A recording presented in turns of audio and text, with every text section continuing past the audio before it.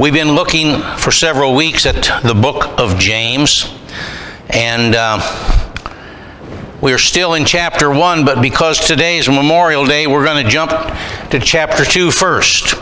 So let's look at James chapter 2. I'm going to read one verse out of James chapter 1, which I believe is the key verse to the whole book of James, actually to the whole Bible, and that is, "Be ye doers of the word, and not hearers only, deceiving your own selves."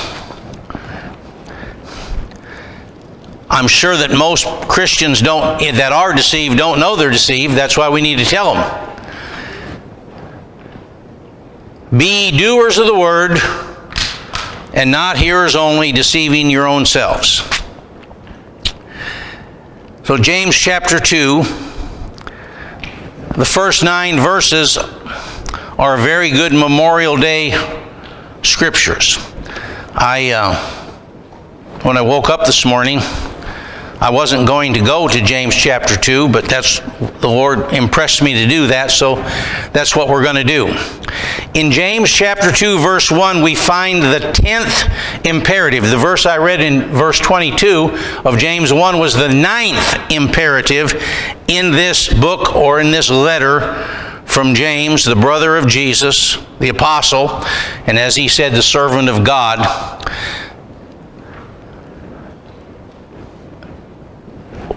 What is an imperative? The imperative tense, there are many tenses in the Greek language.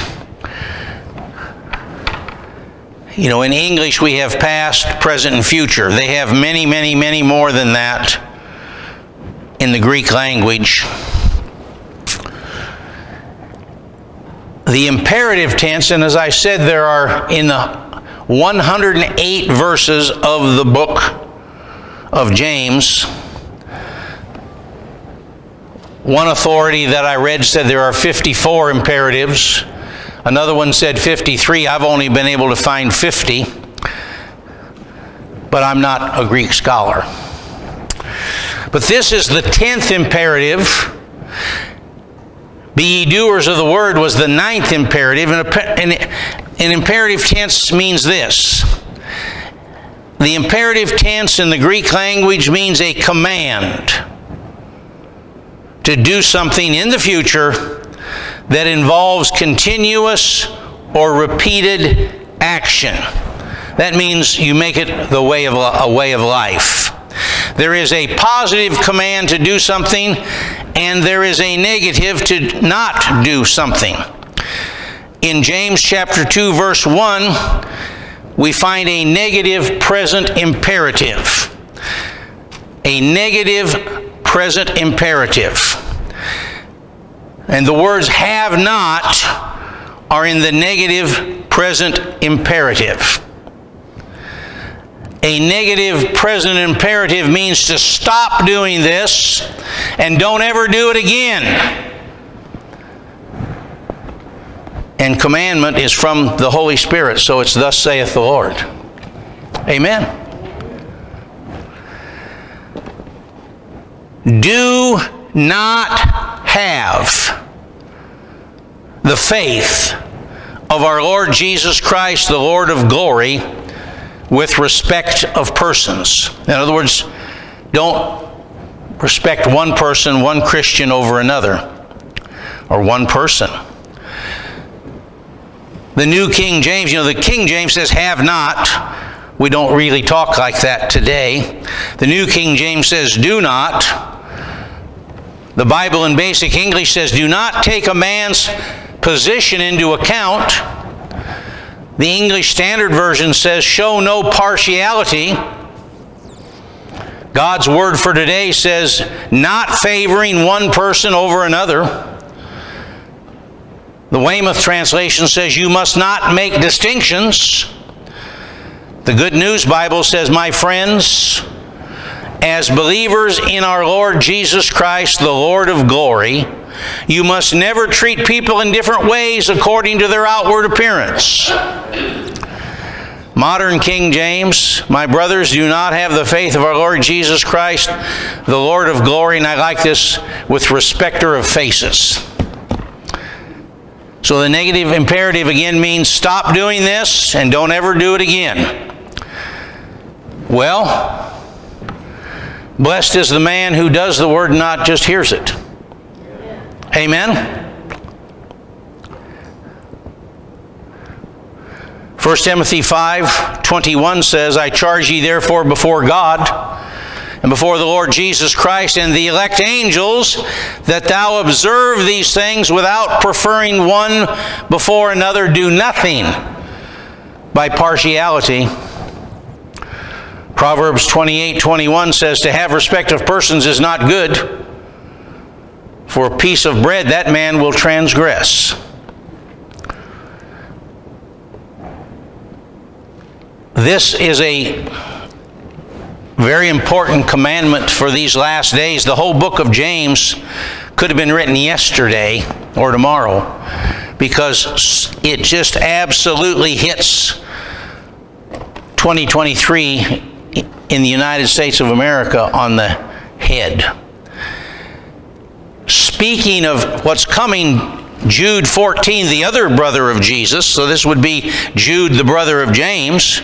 Jude, verse 14 says, and Enoch also, the seventh from Adam, prophesied of these. Now we're going to find out who these are. Behold, the Lord cometh with 10,000s of his saints to execute judgment upon all. That's not good if you're being judged. And to convince all that are ungodly among them of all their ungodly deeds, which they have ungodly committed, and of all their hard speeches, which ungodly sinners have spoken against him, against God Almighty and Jesus Christ. These are murmurers, complainers, walking after their own lusts, and their mouth speaks great swelling words, having men's persons in admiration because of advantage. Now, if you think about those things, murmurers, complaining, walking after their own lusts, speaking great swelling words, and having men's persons in advantage or in admiration, that's pretty much a description of everybody in the world, isn't it? Notice he doesn't mention here anything about stealing, killing, but he talks about these things. James chapter 2, verse 2, for if there should come into your assembly, he's going to explain what he means. If there should come into your assembly a man with gold rings and fine apparel, and there should also come in a poor man in filthy clothes, and you pay attention to the one wearing the fine clothes, and say to him, you sit here in a good place, and you say to the poor man, you stand over there, or sit at my footstool. Have you not shown partiality among yourselves and become judges with evil thoughts? God calls that evil. Listen. This is the next commandment. This is a commandment in the present imperative. It means to continuously do this. Listen, my beloved brethren. Do you know there's a lot of folks that have quit listening to God? They've quit listening to the Bible. I mean, the news is full of people that are doing things and saying things and promoting things that they're not listening to God. Judgment's on its way. You know, they just passed out of the Senate in the state of Nevada an amendment to a bill that said if any school prohibits a male from going into the girls' restroom, they can be fined $5,000. Amen. Talk about aliens. Somebody said, where are the aliens? Well, that's where they're at. Now, thank God it's not gone any further than that yet, but what kind of human being would ever pass a law like that? An ungodly human being. My beloved brethren, has God not chosen the poor of this world to be rich in faith and heirs of the kingdom, which he has promised to those who love him? But you have dishonored the poor man. Do not the rich oppress you and drag you into the courts? Do they not blaspheme that noble name by which you're called? Verse 8, if you really fulfill, King James leaves out the word really, but it's a good word there. If you really fulfill the royal law according to the Scripture, you shall love your neighbor as yourself, you do well. But if you show partiality, you commit sin and are convicted by the law as transgressors. The Bible says the whole law is summed up in love your neighbor as yourself. Owe no man anything but to love one another. God expects us to love everybody.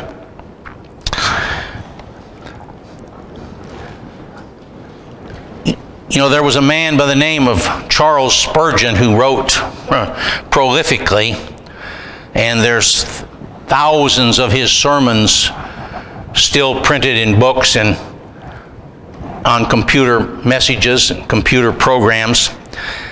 And he has a daily devotional called Spurgeon's Morning and Evening, and I want to read that actually from today, May 28th. He's commenting on the verse, and it fits right in with here, but he's commenting on the verse in Romans 8:30, whom he justified. You know, the word justified means declares not guilty. We're not guilty. When Jesus bore your guilt on the cross. Now, if you sin after you're born again, you need to confess that and get righteous again. You know, righteousness and justified are virtually the same word in the Greek. Whom he justified, he also glorified. Now, that's a pretty powerful scripture. If you're justified, if you're born again, you're glorified. Well, I don't feel glorified. Well, you are glorified. Let me read you what he said. Here is a precious truth for you, believer. You may be poor, or in suffering, or unknown, but for your encouragement, take a review of thy calling and the consequences that flow from it. We could say the blessings that flow from it, and especially that blessed result here spoken of, being glorified. As surely as thou art God's child today, so surely shall all your trials soon be at an end, and thou shalt be rich to all the intents of bliss. Wait a while, and the weary head shall wear the crown of glory, and that hand of labor shall grasp the palm branch of victory. Lament not the troubles, but rather rejoice, that ere long thou wilt be where there shall neither be sorrow nor crying, neither shall there be any more pain.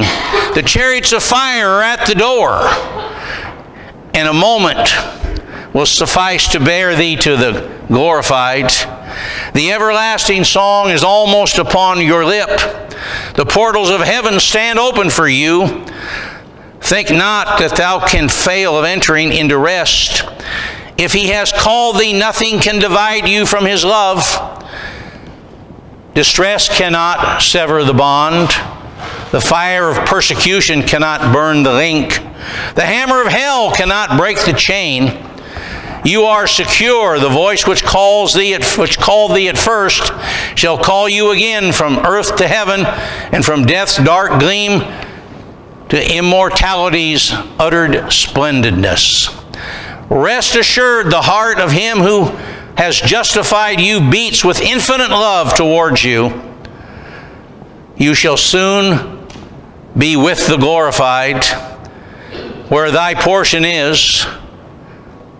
You are only waiting here to be made meet or able for the inheritance. And that done, the wings of angels shall waft thee far away to the mount of peace and joy and blessedness, where far from a world of grief and sin, with God eternally shut in, you shall rest forever and ever. Now that applies to everybody.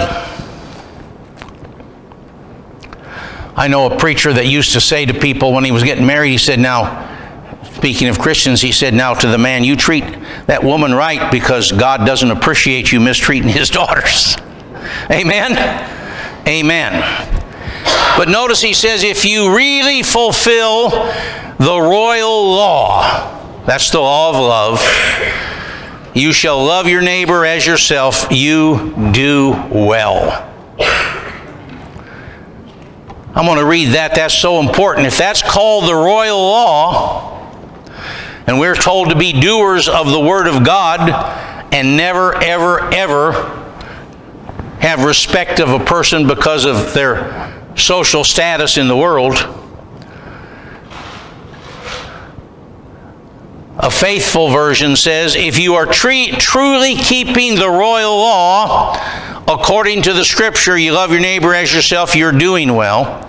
God's Word says you are doing right if you obey this law from the highest authority. Think about that. God's the highest authority. People like to talk about the highest authority, but they think it's them. But it's Him. The Passion Translation says, your calling is to fulfill the royal law of love. That's your calling. You know, the Bible says, make your calling sure. Your calling is to fulfill the royal law of love as given to us in the Scripture. You must love and value your neighbor as you love and value yourself. For keeping this law is the noble way to live. Williams. But if you really observe the law of the king, in accordance with the Scriptures, you must love your neighbor as you do yourself. You're doing right. Weymouth translation, if, however, you are keeping the law as supreme, in obedience to the commandment which says you are to love your fellow man just as you love yourself, you are acting rightly. But look at those words, the royal law, the supreme law, the law of the king. We sometimes forget those words, don't we? There's many admonitions in the Old Testament about God's people forgetting Him. Well, you know what happens before you forget God? You forget the Word of God. And if you forget the Word of God, you're going to forget God. And we're seeing it. Jeremiah 2:32, can a maid forget her ornaments or a bride her attire? Yet my people have forgotten me days without number. Jeremiah 13:25, this is thy lot, the portion of thy measure from me, saith the Lord, because you have forgotten me and trusted in falsehoods. Jeremiah 18:15, you know, Jeremiah was preaching because Jerusalem was just about to fall. You know, the armies of Nebuchadnezzar had surrounded Jerusalem and they were starving them out. And Jeremiah is preaching to these people. Of course, they didn't like it. They threw him in a well. Thank goodness it was dry. Jeremiah 18:15, because my people have forgotten me. You see, they thought we were just fat and snazzy, and all the false prophets were saying, no, no, no, Nebuchadnezzar will never take the city. We'll never fall. But Jeremiah is saying, you're going to fall because you forgot God. Because my people have forgotten me, they have burned incense to vanity. And they've caused them to stumble in their ways from the ancient paths, to walk in paths in a way not cast up.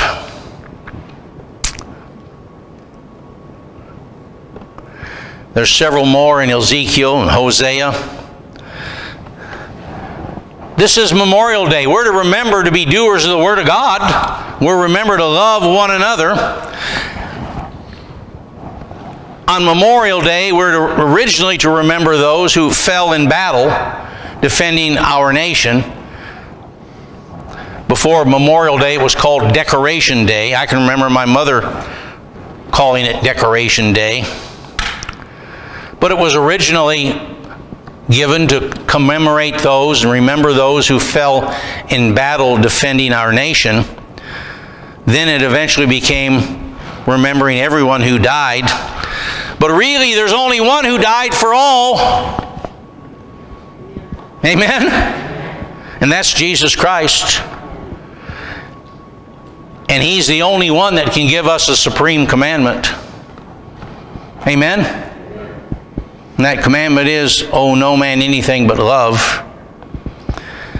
Only Jesus Christ died for us, and only He can give us a commandment, and He did, and that commandment is love. Amen?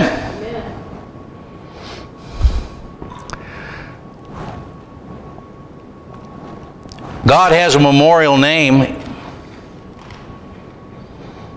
When God called Moses after 40 years, sometimes we think God's late. But see, God was waiting on Moses. Moses, of course, was called from his birth and saved by his mother, collected out of the waters of the Nile River by Pharaoh's daughter, raised up as her own. But when he became of age, he decided that God had called him to free the slaves in Egypt, which he had, but He didn't call him to do it with a sword.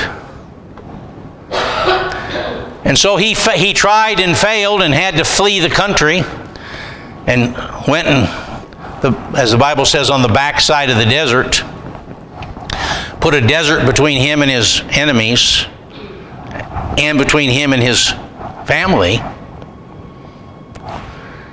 And God appeared to him in a burning bush. And Moses turned aside. I would say that might not have been the first time God appeared to him in a burning bush. It was only the first time he turned aside. Amen? But he turned aside. No, it was the first time, because God knows the end from the beginning. God knew this is the day that Moses will pay attention. This is the day Moses is finally ready to listen. Not 100% yet, but he's willing to listen. And he saw this burning bush, and he turned aside, and God spoke to him and said, "Take your shoes off, for you're standing on holy ground." And he took his shoes off, and he said, "Moses, time to go home. Time to go back to Egypt and bring my people out." Moses said, "Nah, I really don't want to do that. I tried that once. I'm 80 years old now. God, don't you know that?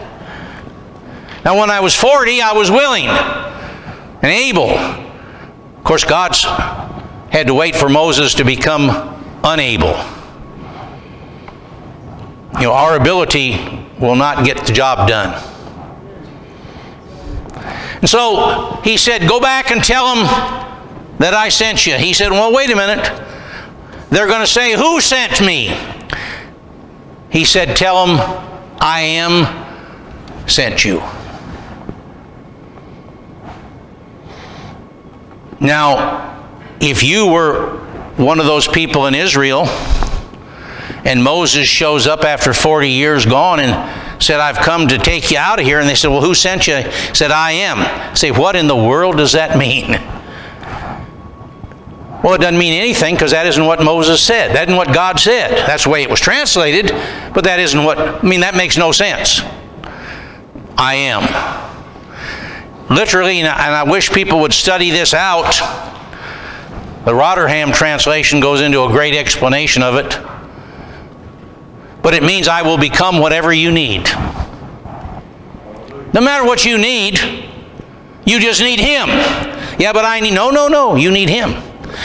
You don't... No, you need Him. He will become whatever you need. God is a rewarder of them that diligently seek Him. Do you think everybody has the same need? No.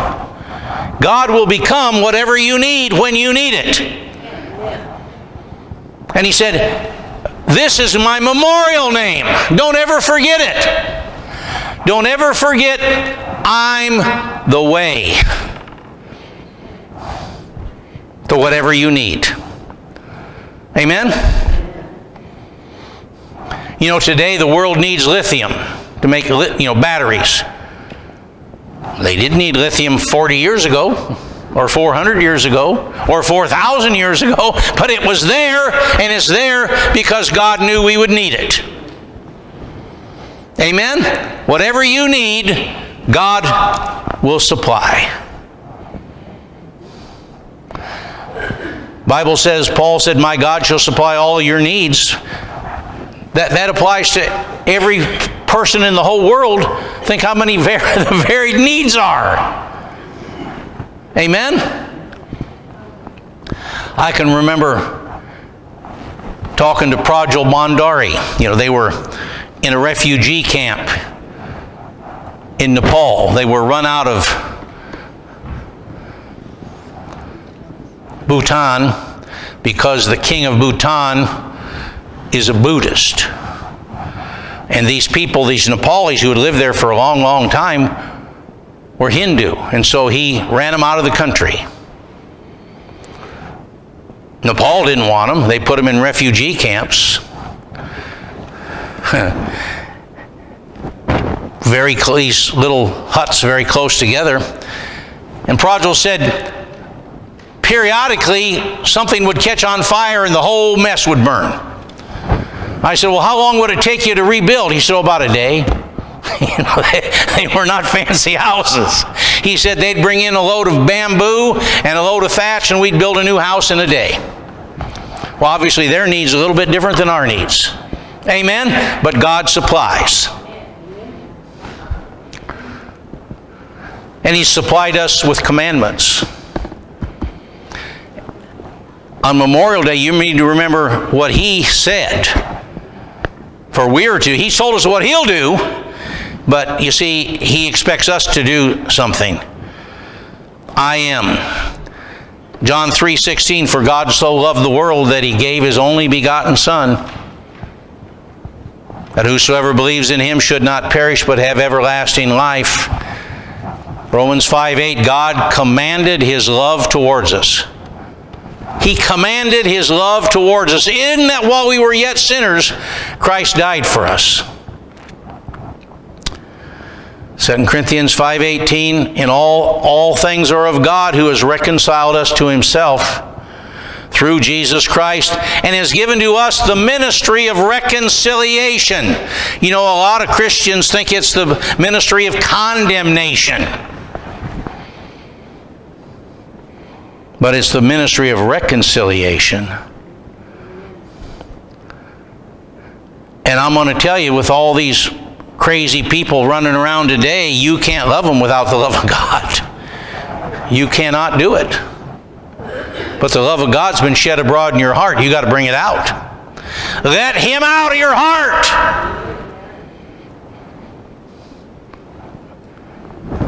Whereas God was in Christ reconciling the world to Himself, not imputing their trespasses to them, and putting the word of reconciliation in us. 1 John 4:19, we love Him because He first loved us. If a man say, I love God, and hates his brother, he's a liar. For he that loveth not his brother whom he has seen, how can he love God whom he has not seen? And this commandment we have from Him, that he who loves God loves his brother also. Amen? We're to remember that God loves the unlovable. When you forget that, you forgot you were one of them. You know, you might not have been that person, but you're just as unlovable as He was.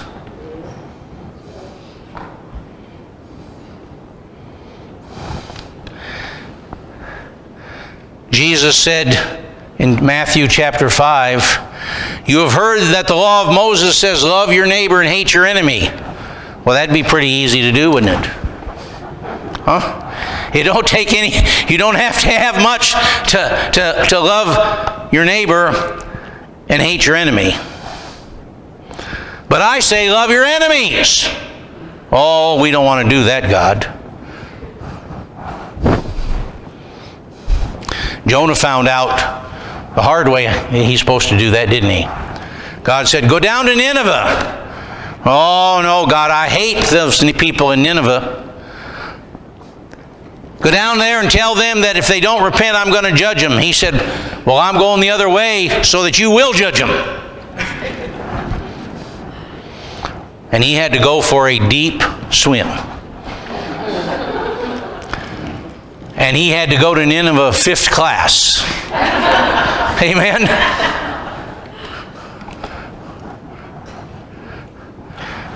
Matthew chapter 5, you've heard that the law of Moses says, love your enemies and hate your neighbor. Love your neighbor and hate your enemies. But I say, love your enemies. Pray for those who persecute you.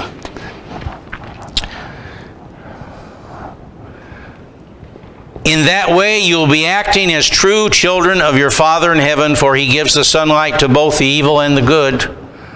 For He sends rain on the just and on the unjust. If you love only those who love you, what good is that? Even corrupt tax collectors do that much. And today, we've never in this nation, in our lifetime, seen such unloving people that we're supposed to love. But you can't be looking at them, you've got to be looking at the Word of God.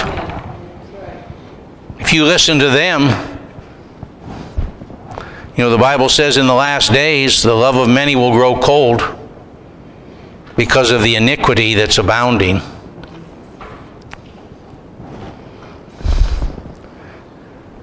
If you're kind only to your friends, how are you different from anyone else? Even pagans do that. But you are to be perfect even as your Father in heaven is perfect. What's perfect? Love is perfect. Love is the fulfilling of the law.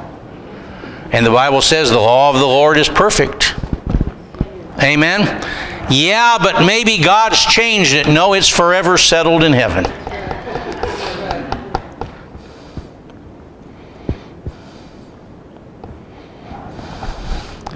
But if you show partiality, you commit sin. James chapter 2, verse 9, and are convicted by the law as transgressors. For whoever shall keep the whole law and yet offended in one point is guilty of all.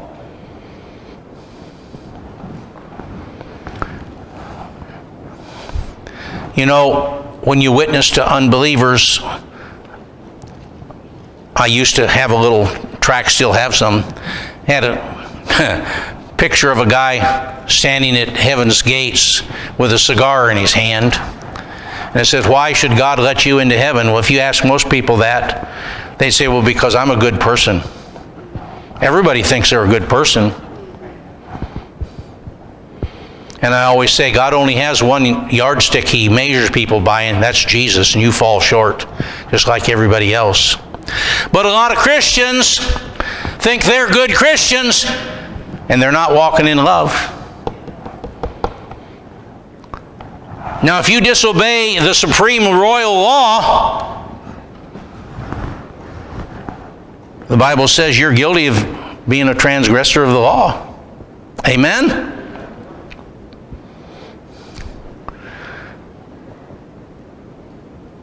But if you show partiality, you commit sin. You're convinced by the law, convicted by the law as transgressors. He wrote this to Christians.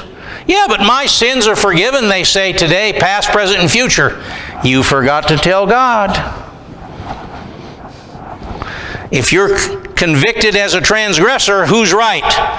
The people who say your sins are already forgiven, future, or God? Well, we know the answer to that, don't we? Your sins are forgiven if you ask forgiveness.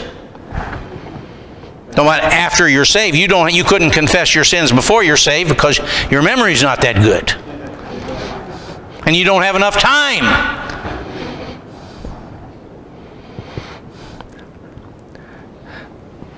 For he that said, do not commit adultery, also said, do not kill. And if you commit no adultery, yet if you kill, you've become a transgressor of the law. And that's murder, not kill. So to speak, So speak and do as those who shall be judged by the law of liberty. For he who has shown no mercy shall have judgment without mercy. We shall be judged by the law of love. Brother Hagin used to say, every step out of love is a sin. Yeah, but I didn't step, I ran. That's right, you did.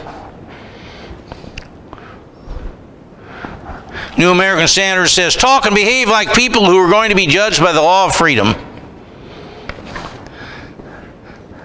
On this Memorial Day, we need to remember God, that He died for everybody.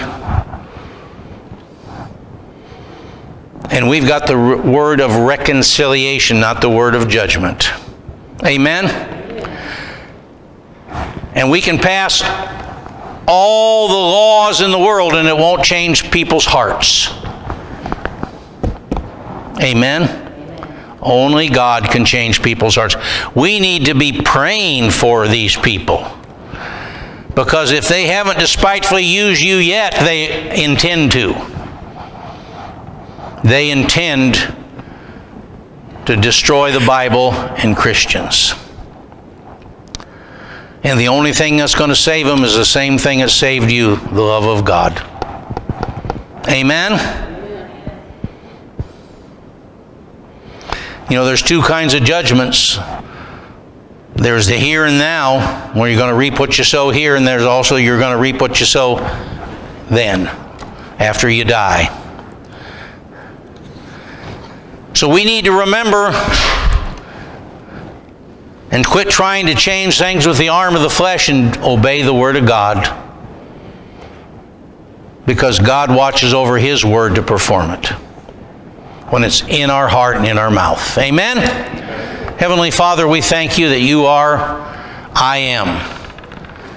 Oh, Father, that the church would understand that you are everything that we need.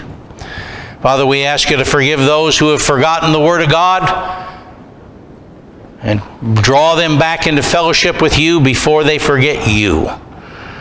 And Father, forgive us of our sins, the lust of the eyes, the lust of the flesh, and the pride of life.